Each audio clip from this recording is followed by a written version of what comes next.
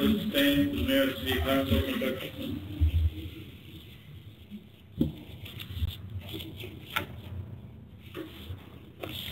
Good evening everyone, and thank you. For commencing tonight, I'd like to invite Father Peter O'Loughlin from the Belrive Lindisfarne Catholic Parish to open with a prayer for us. Thank you. Good evening, ladies and gentlemen. And about that time again, isn't it, for football? Yeah, as I was saying, I couldn't help thinking driving over, but I've been thinking about time, and the one thing we're equally, and it's the only failure of our poor some people say, put another day in the week. But we have to say, time is something we all have, and we're all equal in 24 hours a day. How we use it is something that varies from one person to the other. So in our prayer, I'd like to pray to our God that we accept the gift of time, we accept the gift of daylight and dark, we accept particularly the time that we're able to use for the benefit of others.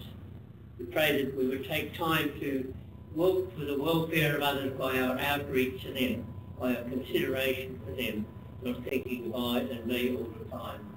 Rather think about the good things around us, the good people, the beauties of nature, and the wonderful opportunities to give up that we've been given. So we pray that when we're equal in time, that we will also strive to be equal in the way we use it for the benefit of others and for our own welfare. Amen. Okay. Before proceeding, I'd like to acknowledge the Tasmanian Aboriginal community as the traditional custodians of the land on which we're meeting tonight, and pay respects to elders past and present. I'd also like to advise everyone present that the meeting is recorded audio-visually and will be available on the Clarence City Council website later this week.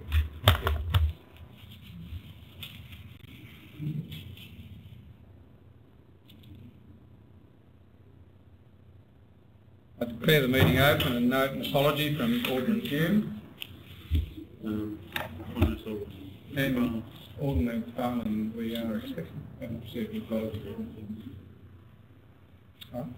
Item 2, confirmation of minutes for the 27th of February as circulated be taken as read and confirmed. Alderman Pears, seconded Alderman Cusick. All those in favour? Carried unanimously. Nothing to report at item 3. Item 4, that Council notes the workshops conducted on the 6th and 14th of March and the agenda brief on the 17th of March. Thank you, Alderman Tong. Alderman Thurley, thank you. All those in favour? Carried unanimously. Item 5, declarations of interest to Alderman or close associate. Being none. Item 6, there are no petitions on the agenda. Are there any petitions to table on the floor? Item 7 is public question time. There are no matters on notice. Are there any questions from members of the public without notice? Thank you. Item 8 is deputations by members of the public. General Manager. Mr Mayor, we have one speaker this evening, Jan Dawes of Montague Bay, who wishes to address Council in relation to the Fitness in the Park program. If you can come forward, please. I do need to point out that under the meeting regs we only can allow 3 minutes, and there'll be a tone of 2.5 to remind it. There'll be a tone of 2.5 minutes to give you an opportunity to wind up. No. Sorry, it should be.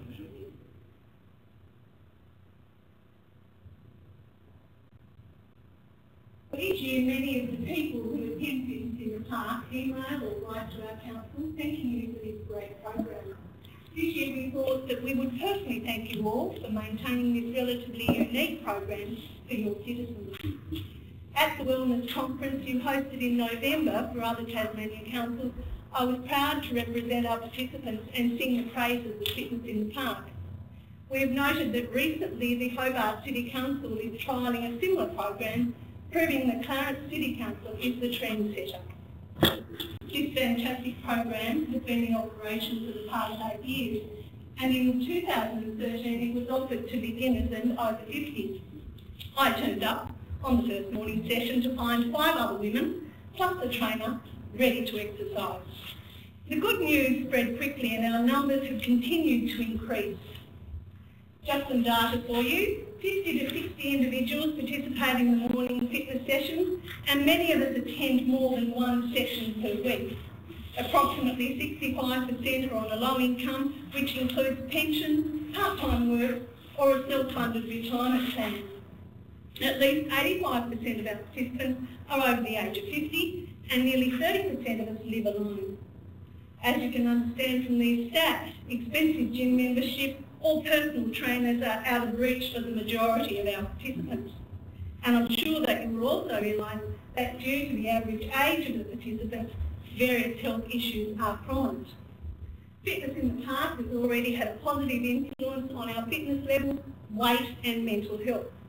And for this alone, we are exceptionally grateful for this program. We have also benefited socially, making new friends and having a great laugh in a supportive atmosphere. It has especially enabled those of us who live alone a point of reference in creating wider social networks. Exercising in the fresh air among our beautiful surrounding environment is a delight, and it also gives us our vitamin D dose for the day. My personal journey since joining Fitness in the Park has been one of a significantly improved level of fitness, both physically and mentally. For several years I've been taking antidepressants, and 2 years ago I felt well enough to stop taking this medication. I'm sure that the regular group exercising has enabled this to happen. Many other members of the group have various personal stories of benefits of this program. And for instance, one of our participants moved from interstate 5 months ago and Googled Clarence City Council to see what activities were available in this area where she could make friends. And Fitness in the Park suited her really well. We feel very fortunate to have a council who is so far-sighted that it sees the importance of personal fitness as a way of preventing medicine, as a preventative medicine for its citizens. So on behalf of the participants of Fitness in the Park, I'd like to thank you all for providing this tremendous program and look forward to being able to continue taking the advice and expertise of the trainers and employees of this outstanding fitness program for all of us. Thank you. Thank you very much.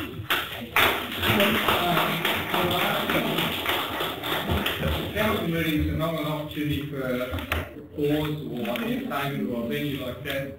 Everyone's got to be able to talk without fear or favour on both sides of the argument, and so that sort of disruption is definitely not conducive to that taking place. So please ask you to respect the dignity of the chamber.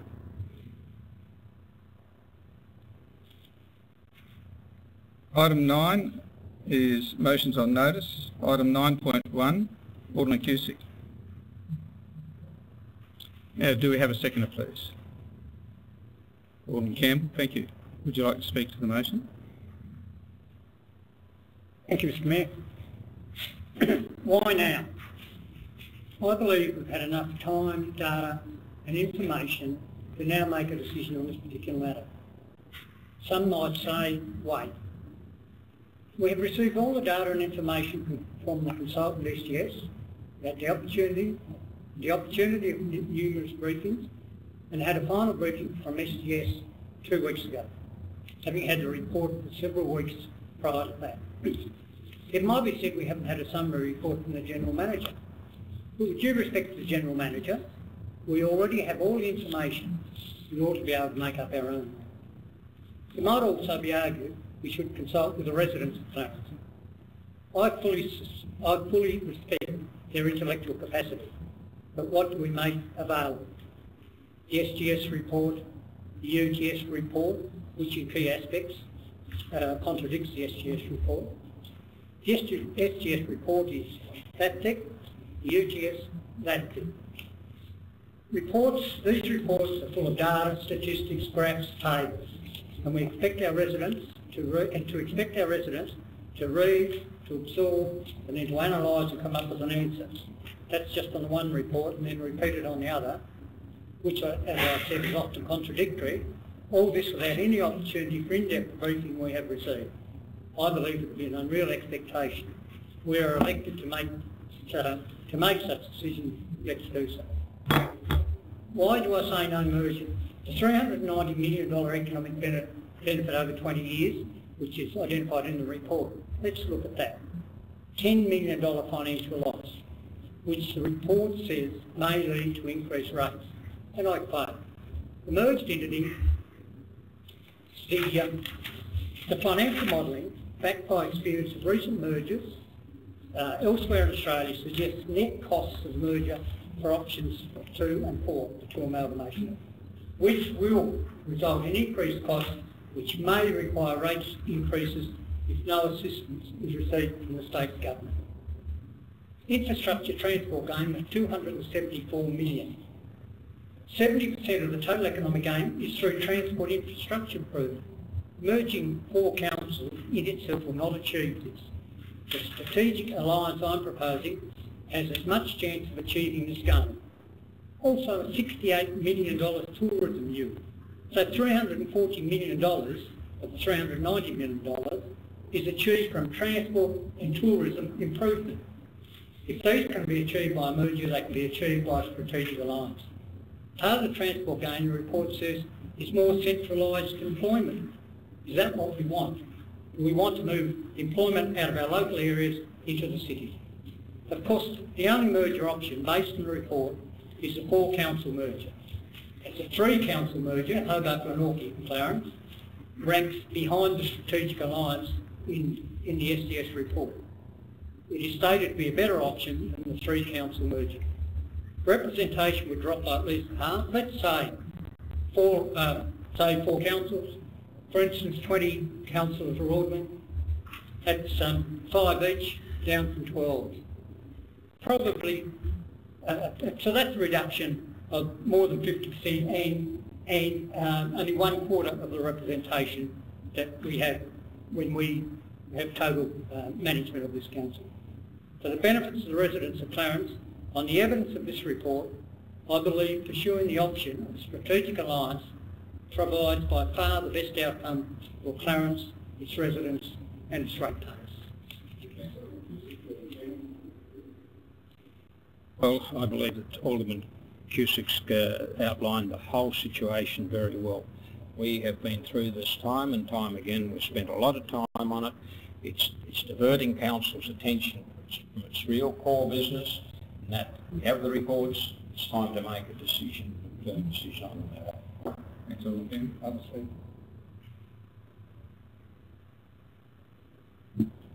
Thank you, Mr. Mack.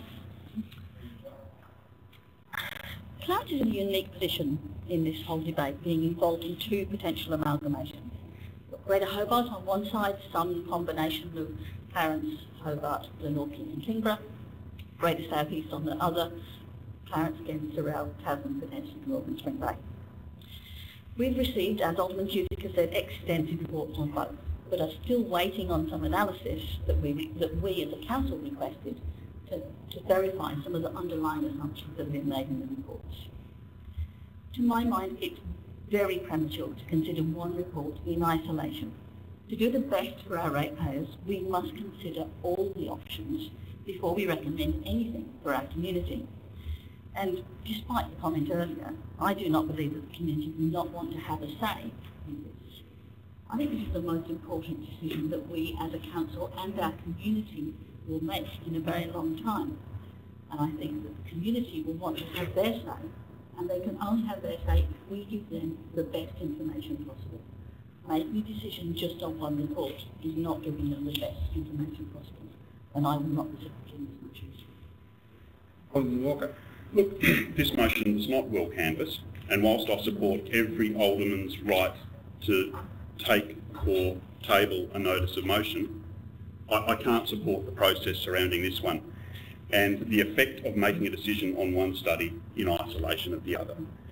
As a point of agreement with Alderman Cusick, the financials don't stack up with the SGS report, but this motion is written about stopping one way forward and not really going about the best way forward.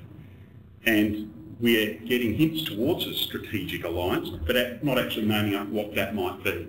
And, you know, I'll only say it once, but I've talked about contract city councils for a very long time, and that is not part of the strategic alliance mix, and that is probably a good record. So this is about ruling one thing out, but we're not actually talking about other things and bringing the best thing forward. And the other thing is that this notice of motion deflates our council's prestige in the investigation process which started over 2 years ago. Clarence started out with a without prejudice approach. We didn't intuitively think something made sense or not. We said, we'll talk to any surrounding neighbouring councils who want to, and we'll see how it goes. And that's how we ended up being involved in 2 studies. And you know, we took a whole day offline to do strategic planning around the principles for the studies and around the processes, and I think that made a robust template for both studies and something that was utilised by all councils. In fact, we even deferred, considering the in the end of 2015, the KPMG report, because that wasn't robust enough, and we needed them to firm up some of the things they were going to look into. And you want to talk about studies? Well, as far as the SGS one goes, we were the only council with aldermen that went along as observers to those steering committee meetings. And, you know, I think on the KPMG side, some people from other councils came along once as observers. But we did that because the seriousness and gravity of this matter deserved, you know, thorough and consideration at every point along. Now, my understatement of the year would be that I was underwhelmed with the shortlisting process for the consultants, and that I was disgruntled around the selection process of that shortlist. But it has been a very long process, which makes it all the more essential that we deliberate in a thorough and considered fashion. Now, we might as a council understand that the SGS report shows that this thing doesn't stack up on financials, but that point I don't think has been completely understood by the fourth estate to this date, and I suspect by the general community either. And the other thing about this notice of motion, it is absolutely devoid of any response towards the minister's guiding principles, and that's something that I think is really quite important. It really does smack of decision making on the run, and I would say if there are any South Park watchers in the gallery, that this is the Eric Cartman approach to coming to a decision. And I'll paraphrase, I don't want to use the exact catchphrase, but basically it's spew you guys, I'm going home. Look, I am going to finish this up now with one key point that we really need to think about, and that is to say that it is absolute bunkum to say that the KPMG report and SGS report are separate issues and should be considered separately. They are not. They are completely intertwined because they are about reform, and we need to go out with a considered decision on both of those and a coherent message, because we just do one little bit in isolation and come back to another, we're not going to get the best outcome, and we're certainly not going to be able to explain it well. So I won't be supporting this at this time. Mayor, I wish to put the procedural motion that the matter be deferred until a future council meeting where council considers in the governance section of the agenda both the SGS Greater Hobart Local Government Reform Final Feasibility Report and the KPMG South East Council's Feasibility Study Final Report. Have a seconder for that procedural motion, Alderman James. Being a procedural motion, there's no debate, so I'll put the motion, which is that this matter be deferred to a further meeting in accordance with the motion. Do you have the words to that there?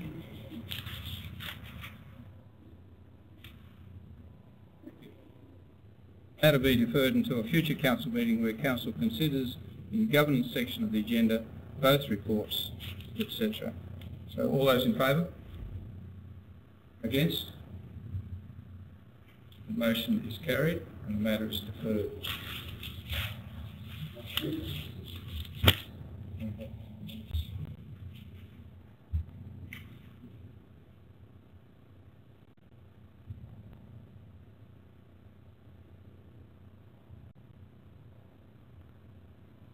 Item 10.1, reports from single and joint authorities. Southern Tasmanian Council's authority, notwithstanding the agenda, there are no reports outstanding for STCA. Copying refuse disposal site joint authority, Alderman Campbell. Report be received. Thank you, Alderman Chong. Any discussion on the copying report? Those in favour? Carried unanimously. Southern Waste Strategy Authority, Alderman James. Thank you, Mr Mayor. There is a note here that the quarterly report is pending. That's the September quarterly report. I would like to report to Council that I had a discussion with David Sales last week, who was the CEO of Southern Waste Strategy up to the date we decided to dissolve, well, move to have it dissolved. And I have been advised that Clarence City Council will receive in the order of about $6,000 or thereabouts as part of the distribution of the surplus funds of the authority. And that funds will be forwarded to the Council in the next week or two. The other matter in relation to quarterly reports, I know we've raised this before, or have raised this before, but as soon as I'm able to get some information from David Sales and the chair of the ex-SWASA, that I can then table that at Council with regard to no further reports that will be required, and hopefully won't have a need for a report from the Southern Waste Strategy Authority from that point on. So at the moment, we're in abeyance, and until I have further information, I'll advise Council accordingly. Regard to Tasmanian Water Corporation, notwithstanding all the hype and rhetoric in the media, councils are still waiting for further information from the government, and we expect to hear that from the Minister on the 7th of April at the LGAT General Meeting in Launceston. I'm happy to take a question, Alderman Jones. There's been a lot of discussion in the media in relation to whether or not the time that has been proposed by TasWater for the, I suppose, to provide the fresh drinking water for those towns and villages in Tasmania and so on that obviously do not have fresh drinking water. And there's been a response from the state government that by taking over TasWater they can in fact speed up the process. Is there any update on that? I know there's been a number of media releases that have been forwarded, and there's always been a response from the government liaison officer in response to those. In your capacity as President of LGAT, are you able to provide the Council with any update on as to whether or not it's good, bad or indifferent in relation to the time frame for potable water and fresh water to those villages and towns in Tasmania? Thank you, Alderman James. I'd like to answer that in regard to being Clarence Council's representative on the owner's representative group of TasWater. And I can advise that the corporation will have all boiled water and do not consume alerts removed before the projected takeover date by the state government. That is July next year, that all the water problems would have been fixed. Item 10.2, reports from Council and special committees and other representative bodies.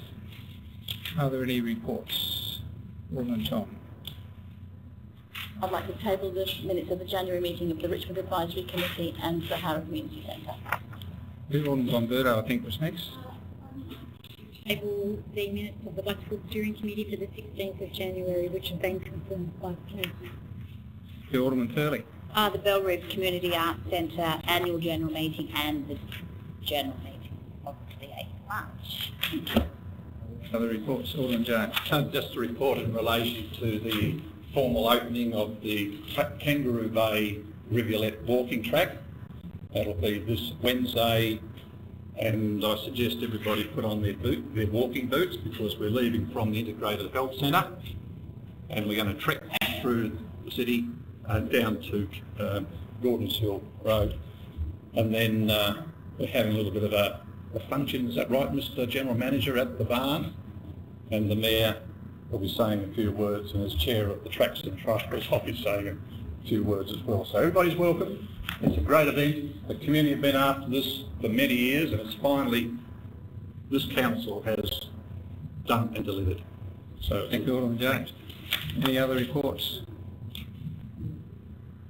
Item 11.1, the information in the weekly briefing reports of the 27th of February, 6th and 13th of March be noted. Thanks, Alderman Pearce. Second, Alderman Cusick. Any questions on the weekly briefing reports? Being none, I'll put the motion. All those in favour? Carried unanimously. Item 11.2, there are no petitions to deal with, so Council now intends to sit as a planning authority under the Land Use Planning and Approvals Act. Item 11.3.1 is a development application, Lot 3, 9 Talloon Street, Lindisfarne. Thank you, Alderman Cusick. Alderman McFarlane. Speakers. Hey, Mr Mayor, this is a 550 square metre block of vacant land in a very desirable location. All the representation issues have been addressed by officers, so I recommend approval. Alderman McFarlane. Alderman James. A question through you to Mr Lovell, Mr Mayor. On page 28, it refers to the under 10.4.601, privacy for all dwellings. The acceptable solutions goes into detail, of course, about the balcony deck, roof terrace, and that has a finished surface of floor level more than 1 metre above natural ground level, and also to the side boundary, unless the balcony deck and roof parking has a setback of at least 3 metres from the side boundary. There's non-compliance with regard to that. Could Mr Lovell explain as to why under performance criteria they have come up with their decision, the officers, to recommend this for approval, given that the setback on page 28 is in non-compliance? Mr Mayor, so I'm going to address that as to the setback in question relates to adjoining the roof, which is at the separation between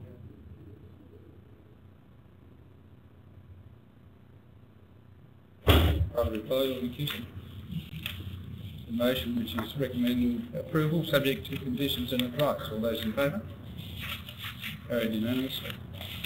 11.3.2 is subdivision application at 352 Jellibrand Drive, Sanford, for a 3-lot subdivision. Alderman Pearce, thank you. Second, Alderman Chong. Would you like to speak to it? Thank you, Mayor. There were 3 representations. One was vehicle access, which I think in the comments the council engineer has assessed the proposal and has been conditioned, so I think that's quite a good result there. And the other one was public open space. Now, I'm just more interested in public open space by what the objectors said in the comments by our staff. And I actually totally agree with the comments of our staff. I think it's a much better outcome. What the officer's recommendation? By the reply, Alderman Pearce, put the motion for approval. All those in favour? Carried unanimously. 11.3.3 is a subdivision application 128 and 130 Tremere Road, Ara, for a 2-lot subdivision. Alderman McFarlane, thank you. Alderman Cusick. Speakers.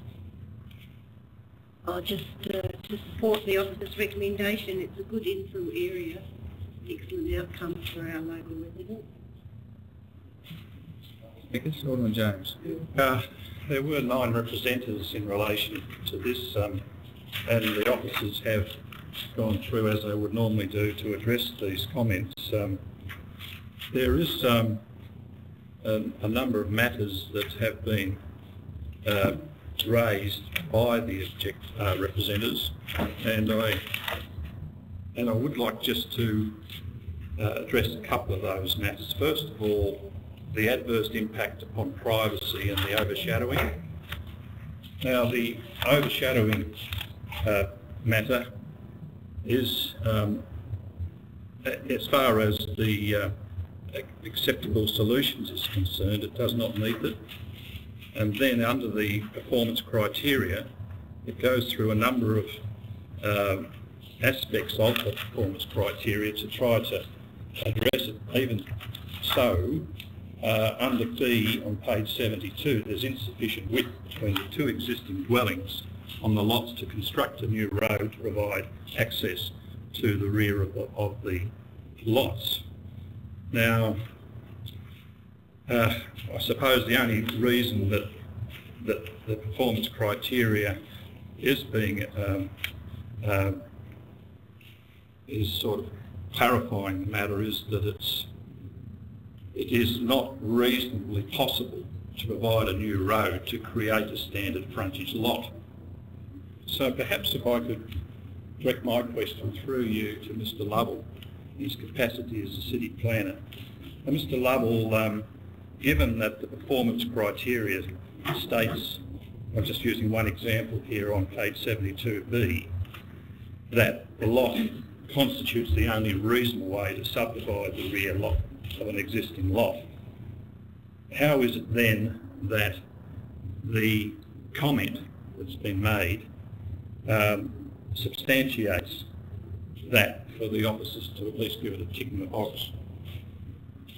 Referring to me, which was to really possible to do the road. In this case, we're talking about two meters away from the rear. Access to two lots minimum to our new road, particularly in the situation which is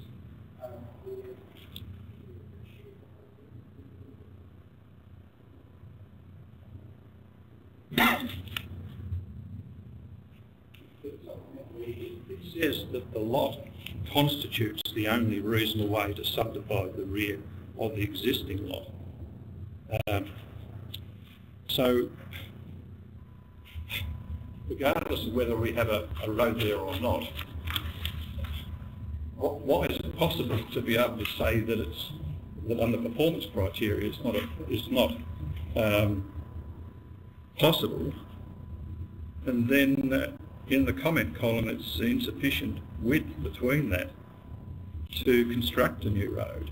So you can't construct a new road if it hasn't got the width to get to it.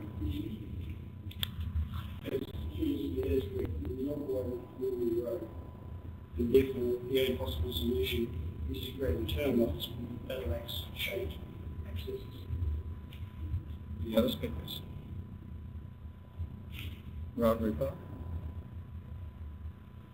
Just to answer that question, this is a right-of-way that will be getting put in place with a total width of 4 metres wide with reciprocal right-of-way over it, and that is in excess of the minimum requirement for a right-of-way, which is 3.6.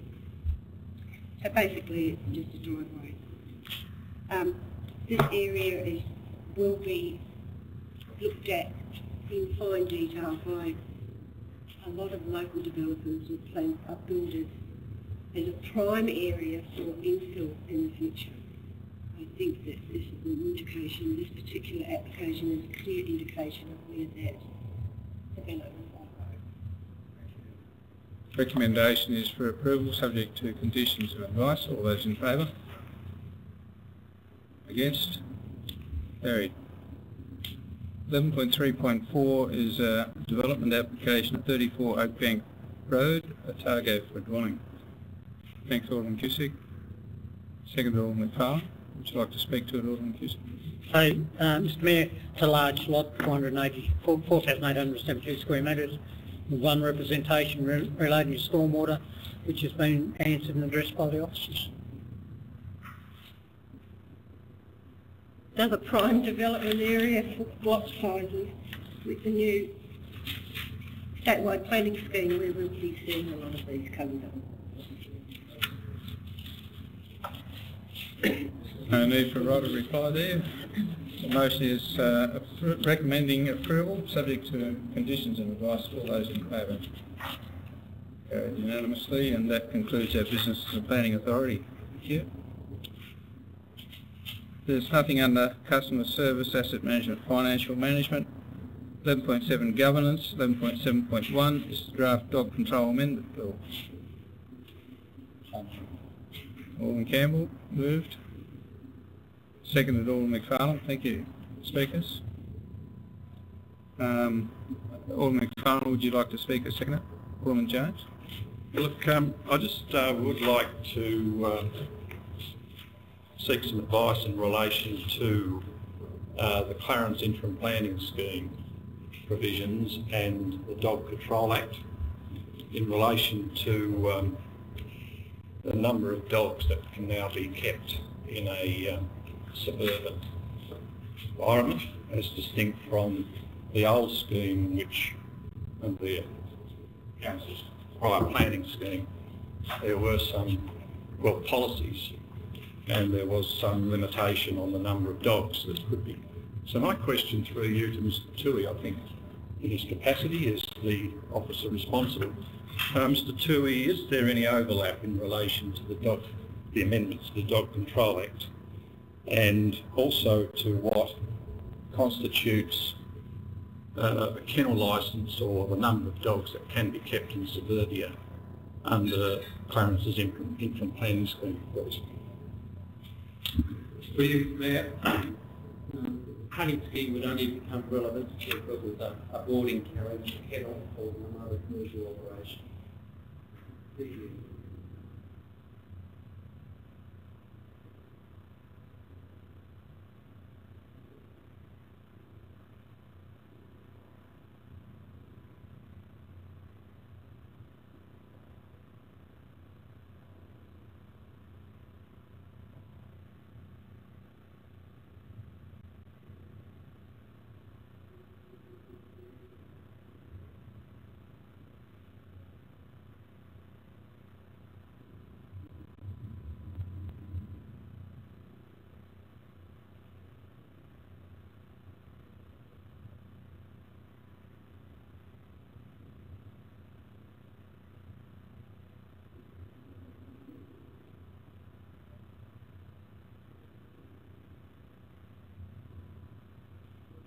For the requirement that probably have to be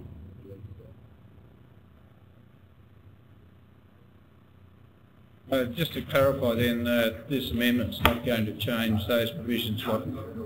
Thank you. Any other speakers? Right, reply, Alderman Campbell. Put the motion, which is that we note the draft bill and forward the report. All those in favour? Carried unanimously. Item 11.7.2, visit to Binjal City. That recommendation notes the makeup of the group and the timing of the delegation. Thank you, Alderman McFarlane. Do we have a seconder, please? Alderman Thurley, thank you. Would you like to speak to it, Alderman McFarlane? Just briefly, I believe this is an important step in the direction to looking forward to working with the Binjal City and further our relationship with them in the future. We have for a long time been looking at different city relationships or business interaction, and this will initiate those discussions. And I look forward to the outcome and reports from fellow aldermen who are attending on our behalf. Mr Mayor, behind the scenes we've discussed this quite intensively, and we all supported the visit. And I noticed that in 2013 our report noted that any future city friendship relationship should be focused on China, which included China and the Southeast Asia area. So this is the something coming together after years of actually trying to get something together. So it fits in well with where our current economic future is as well, so we have a lot to learn. Thank you. Alderman James? Thank you, Mr. Mayor. I must correct all the I did not support this visit.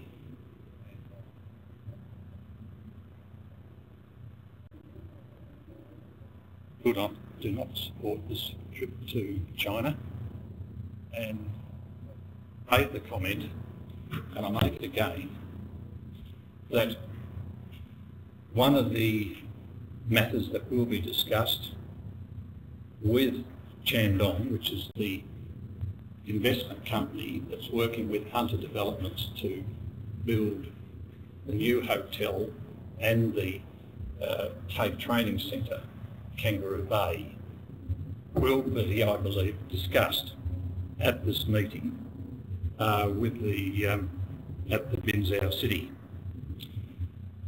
The timing of this is inappropriate. We only dealt with the Kangaroo Bay and the TAFE education facility earlier this year, and prior to that there was an invitation extended to this council for council delegation to visit the city, and that came from Binzau, and it was done in conjunction, I understand, with Shandong. So the impression that it can convey to the public is that council is accepting an invitation, and invitation was issued before council made a decision on the development application at Kangaroo Bay. At the time, the invitation, council did respond to the invitation and said, look, at this stage we're not able to send a delegation because the matter is still before the council. So after the matter was dealt by council, then council decided to send a delegation to Binzau, and a number of persons, their names obviously were drawn, were obviously considered, and this recommendation is for the official delegation to be comprised of those persons listed there, and also there was an invitation extended to other members to go in the delegation, but at their own expense. The question of the payment of this for the 5 official delegates is about $3,500 each, and that does specifically come out of council ratepayers' monies. There is an allocation that's provided to aldermen to use for training and education purposes. But in this instance, the delegation, or the official delegation fees, travel expenses, will be paid out of not their own specific, what we call allocation for travel or allocation to attend a training session.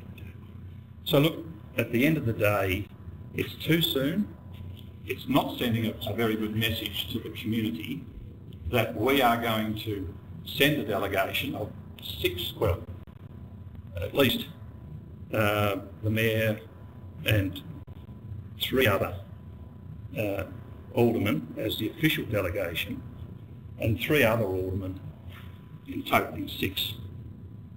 And the discussion that will occur over there may be in relation to Shandong, and also there may be some discussion within this memorandum of understanding, which will be signed by the Mayor and the Vice President, I understand, could entail, I'm not saying it would, but could entail discussion revolving around the $840,000 shortfall in car parking, and that's the cash in lieu that the company is required to spend in relation to a deficit in the car parking. Now, there could be a discussion about that, and I think that if there was a discussion about that, it would be most inopportune, given that there is still some concern. Alderman James, I think you're speculating a bit here. Are there any other speakers? Alderman Dowds. Mr Mayor, I think this delegation to Binzhou is essential. You know, when you're dealing with an Asian culture, you've really got to start off on a social basis. It's not like in the Western world where you go in there, you make a deal, boom, boom's gone. You've got to build up trust, you've got to build up social response rapport. They look at your families, they look at your hobbies, they look at all these things. We think we discard them as being nothing, but it's very important for these people to build up. And I think this is an excellent time to go over there, to start on or continue on with what is going down in Kangaroo Bay. The permit's already been issued. That's a done deal. And the fact that Alderman Thurley, Pierce and Hume are willing to go at their own expense to reinforce those already there, it only adds to the status of this council that we are so interested in, and we respect them, and that's a big, big factor. It's called give respect. If you read up on Chinese culture, you've got to give respect. If you don't give respect, they won't give back respect back to you. And I think this is a wonderful opportunity, and I really admire those people who are willing to go there on their own expense to reinforce this concept of give respect. Other speakers? Alderman Chong. I guess just very briefly, because obviously a number of us have done some research looking at things out before we go in that direction. And I guess I should just like to elucidate that Shandong Shanbroad is one of the companies in the area, but it's actually not one of the biggest companies there by a very long way. Their actual main industries are in agriculture and tourism, things that resonate really well with Clarence and make a great deal of sense for us to have discussions on. We're going there as a result of an invitation from the Mayor of Binchang, not a company, but the local government officials there, because they see that it would be good to have a relationship with us. And we're going, as a first step, to analyse that and see whether that makes sense for us too. And I think it's appropriate that we do that, not to spurn their invitation, which, as Alderman Gaz said, would be very insulting to turn down an invitation. I think it's important that we do go and we show appropriate respect for them. For you, Mr Mayor, I'd actually like to ask the General Manager if he could, where the funds are coming from for those.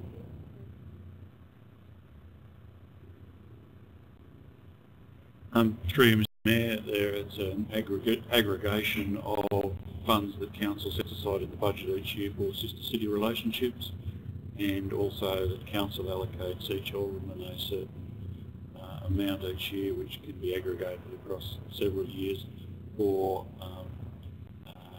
major conferences, sister city events and the like. So essentially those forming part of Council's official delegation will be joint funded by both of those sources. Supplementary question, Mr Mayor. So that actually means that the alderman's allowance will actually... The actual travel allowance doesn't fit part of your formal aldermanic allowance. It's ancillary to that. So it's your alderman's allowance is something that is prescribed by statute. Above and beyond that, Council can provide allowances and support in excess of that. One of the supports that Council provides and makes available to each alderman is an allowance of $2,000 per year for major conferences, sister city visits and the like. So that's the source of funding for part of it. If that can be aggregated under Council's policy across 3 financial years to a maximum of $6,000, anything not used within that period merely lapses. I think it's very important to state for the record too that we're actually responding to a visit from the last year, the Deputy Mayor from Binjiao, who came down here an official visit, a civic visit, and that Deputy Mayor is now the Mayor, and he's responded by inviting us to reciprocate the visit. So it's in that context that it's a civic visit. It's also in the context, as Alderman Chong pointed out, that it's responding to business opportunities, and as Alderman Douse pointed out as well, it's a matter of developing respect between two civic communities. Are there any other speakers? Right of reply. Thank you, Alderman McFarlane. I burrow down in my thinking, as I will learn more, And for me, the Kangaroo Bay development gave us an opportunity to look at providing educational opportunities. For me, that's what part of the decision making was. So within that context, I saw it as a part of a way of us expanding the educational facilities in Clarence to an external body. And then when we look at that, parents want to be suitably educated about where they're sending their children to. So if we look at long-term educational and tourism opportunities coming out of the development at Kangaroo Bay, the long-term interaction between us and Binzao is the key to expanding on anything that happens. The development application might have been approved. It may well, there could be some reason why it doesn't get up. But in the long run, this particular step from their business community is exceptional from my point of view. And I believe, like with the sister city relationship we have with the Kishi, that we have got a two-way sharing opportunity for the future.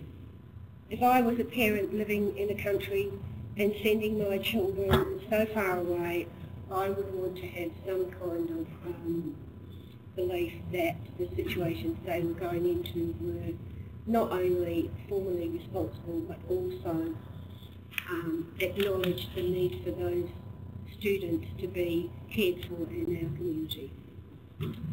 I look forward to, in the future, being able to expand on those educational opportunities, because that's what Tasmania is known for. So the motion is that Council notes the make-up of the group and the timing of the delegation. All those in favour? Against? Carried. Item 12 is Alderman's question time. There are no matters on notice. Questions without notice. Alderman Bonberto. We start with you, please. Yeah, through you to the General Manager, have we actually had a briefing, I'm aware of it, in relation to a meeting between yourself and the police in relation to Stokel Creek? Certainly haven't had a workshop about it, but I thought Mr Graham issued a briefing note in respect of that. I'll check on that tomorrow and make sure that if you haven't got it, it's reissued. But there was a summary note came out from Mr Graham, I believe. Thank you, Mayor. Now, I was going to raise this on Thursday with probably Mr Graham, but the question is, can we do something about the parking at Kangaroo Bay? We've got a car park there, which is very good.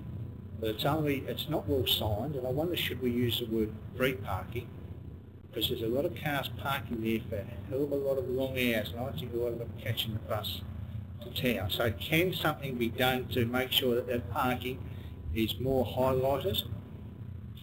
That's in the cage.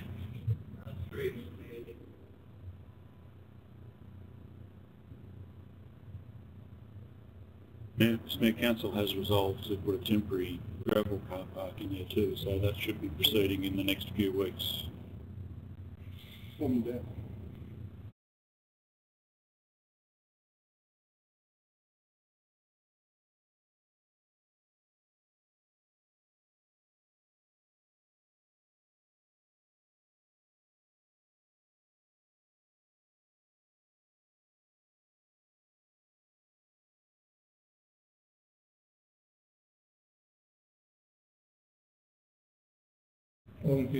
Yeah, thanks. Just the old perennial, Begonia Street. Gentlemen, did you suggest some weeks ago that there might be a further traffic assessment study on there? Through Mr Mayor, we've done additional traffic counts. We'll be reporting them back to Council via a briefing report or a report of some nature in the next... Okay, we'll follow up on that one, but yes, just for the record, I think the traffic counts we've undertaken have shown that the traffic numbers through there actually increased. Yeah. Alderman Chong. No, thank you, Mr. McFarlane. Yes, Mr. Mayor, I was late due to the fact that there was yet another car fire in Stoke. And this time we had the fire brigade from Clarence station, and so that gentleman hadn't met me before, so I heard about South Arm speed problems, etc. The question is? Question is, with regard to the report being put forward, could I ask, through the relevant staff member, what priorities are going to come forward out of that report?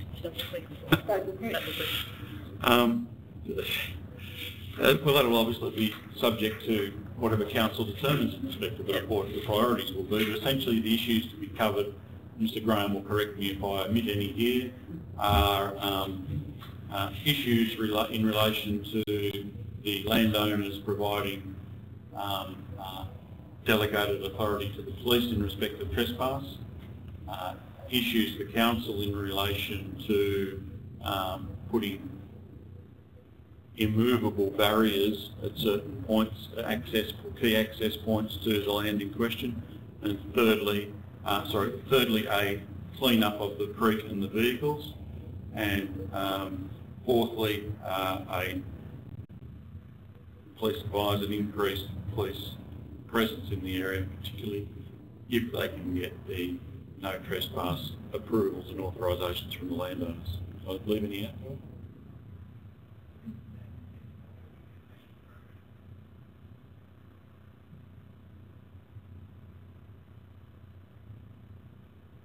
Second question in relation to that is, will we have to wait to initiate any action for budget allocation, or can we initiate some works now? Council can approve works ex-budget subject to a motion modifying the budget, but we may have funds within the budget. I'd like, before I sort of delve into that, I'd like to await the report coming forward. Actually, it is listed for discussion at a council workshop, I think, next week, next Monday night.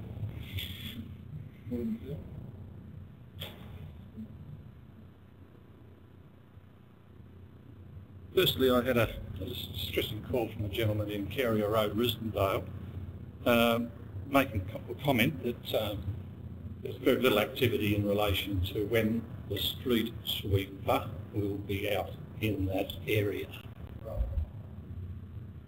So last time it was about 3 months ago. I'll have to advise that one through the briefing report. I'm sure Ross doesn't know the... I think he does. I think he does. Unless you pre-warned him, he should be able to... Sorry? Briefing report announcedly last week, but certainly approved the briefing. Last time when I'm there was just before Christmas. So we make a 10-week turnaround period for the street.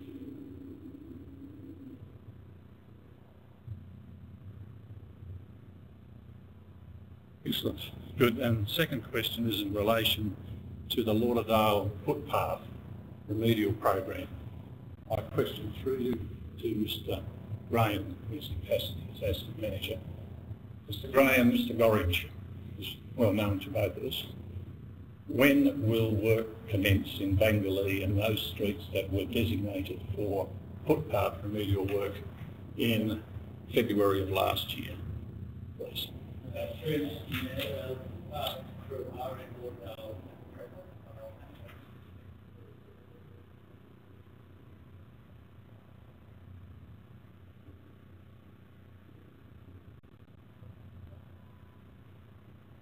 Bangalee Street? Yeah, we've got a list of all the streets, 2 pages long. All right. Bangalee Street. Thank you.